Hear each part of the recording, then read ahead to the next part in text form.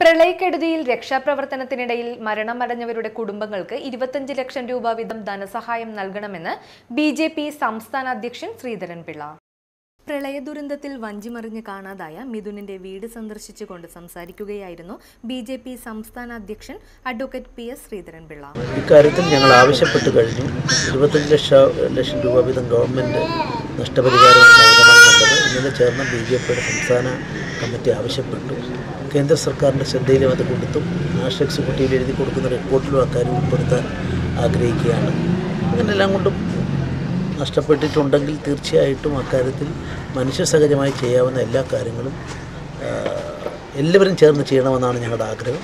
ഏതായാലും BJP അതിന് മുൻകൈ എടുക്കുമെന്ന കാര്യം ഉറപ്പിച്ച് പറയാൻ ആഗ്രഹിക്കും. കുടുംബത്തിന് സർക്കാരിൽ നിന്നും ആനുകൂല്യങ്ങൾ ലഭ്യമാക്കുന്നതിനു വേണ്ടി പാർട്ടി ശ്രമിക്കുമെന്നും പാർട്ടിയുടെ എല്ലാവിധ പിന്തുണയും ഈ വിഷയത്തിൽ ഉണ്ടാവുമെന്നും അദ്ദേഹം പറഞ്ഞു.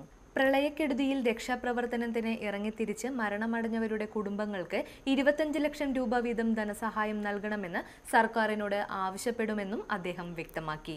ജില്ലാ പ്രസിഡന്റ് NK മോഹൻദാസ്, ജില്ലാ ജനറൽ സെക്രട്ടറി MN മധു, മധ്യമേഖലാ general secretary NP Sankarankutty, Vypin നിയോജക മണ്ഡലം പ്രസിഡന്റ് VV അനിൽ, മണ്ഡലം ജനറൽ സെക്രട്ടറി NM രവി, മണ്ഡലം vice president CK Purushothaman, Sushil ചെറുപുള്ളി, ES Purushothaman, CG Radhakrishnan, TR Kailasan, Yuva Morcha ജില്ലാ വൈസ് പ്രസിഡന്റ് നിതിൻ പള്ളത്ത് എന്നിവർ സന്ദർശനത്തിൽ കൂടെയുണ്ടായിരുന്നു.